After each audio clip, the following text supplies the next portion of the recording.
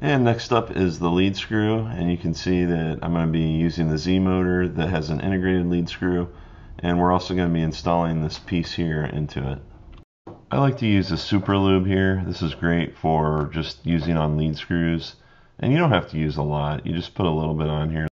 That's all there is to it. Just kind of rub it in there real good.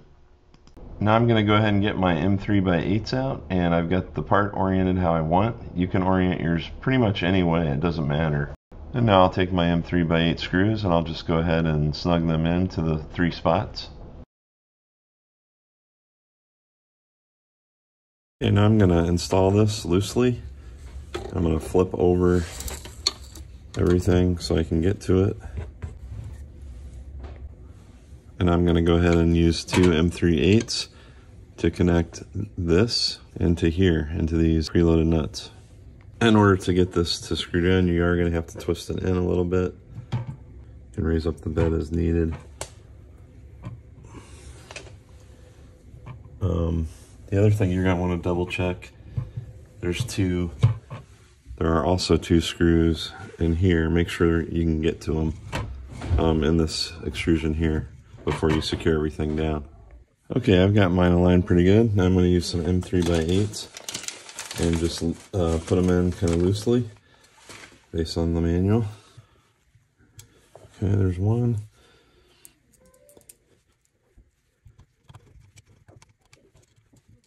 Now you want to make sure that's centered, roughly centered in between the extrusion here.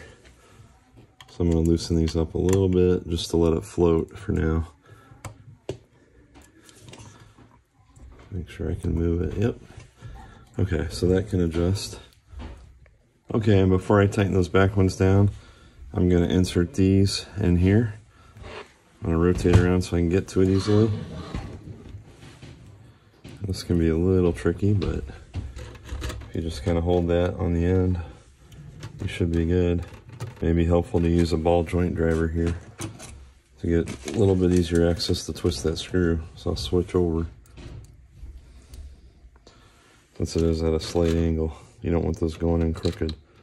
And again, make sure these are lined up right in the center of those extrusions. Mine look pretty good, so I'm going to go ahead and get this all tightened up, and then just go ahead and tighten up those original screws now that you're in position.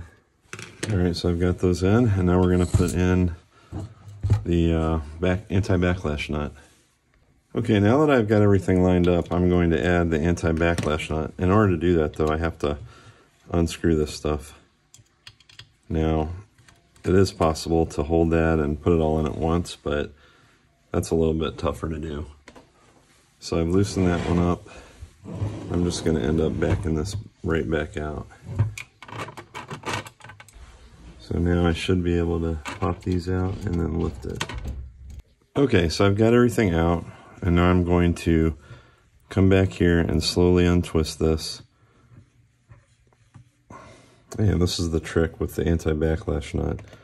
So it does take a little bit of maneuvering. So it's going to go in like that for mine.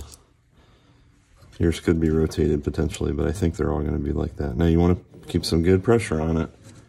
So see how I've got that? I'm holding it. Now I'm just going to twist it right back into place. So now you can go ahead and get everything tightened back up again. Okay, I just went ahead and put these screws back in.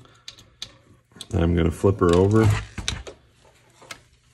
and get these screws here on the bottom that face in the extrusion. Get those nice and tight. You don't want this moving around on you. Okay, now that we've done that, the manual just wants you to kind of test this manually up and down, make sure that it's real smooth and you don't have any binding. So we're just going to go ahead and check that real quick. You want to go all the way down and all the way up. And there really shouldn't be any surprises here if you are nice and centered. But if you feel any kind of binding at all, you may need to make some adjustments. Yeah, mine feels really good. I'm not feeling any binding so far. Better to test now though and get the mechanical issues ironed out than to wait until later. So what you want to do is remove the metal piece. Sometimes there's a little piece here. I've already removed it. but you can see here's one that doesn't have it, so you'll just kind of pinch this in to pull it out. It's pretty easy to do. So you want it just like this, and then you're going to use your threaded screws, M2x10s, and we'll go ahead and just put those in here. I'll get one started, and then I'm going to go ahead and sink it right into the plastic. Okay, so now I've got it in there. Just going to tighten it up. Make sure your switch is towards the outside edge.